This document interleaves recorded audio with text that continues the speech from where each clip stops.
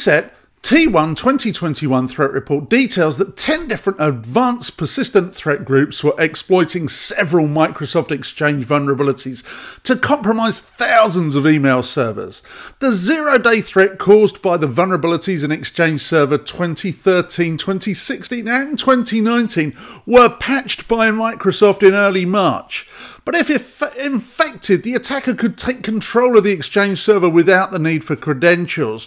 Now, and 60,000 servers fell victim and created this global crisis. For its part, ESET's telemetry identified 5,500 servers located in 115 countries affected by this malicious activity. The data also shows that many detections happen around midnight coordinated universal time, which could indicate the location of the attackers. Of course, that's allowing that they work normal daytime hours.